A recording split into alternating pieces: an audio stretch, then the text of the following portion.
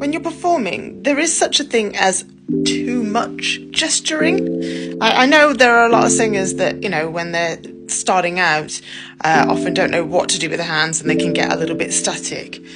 But it can be just as problematic if you are overly emoting and making a bit too much of the song, because not only is that a bit distracting to watch for the audience, but also it can affect your voice.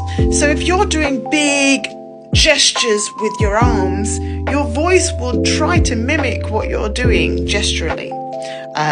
There is actually a neuro reason for that. So the part of the brain that's responsible for gesturing is right next to the part of the brain that is responsible for vocalization. So they can affect one another. So you need to watch out, and my best advice is to get a big mirror or to constantly film yourself and watch back and make sure that you're not overly gesturing when you're singing.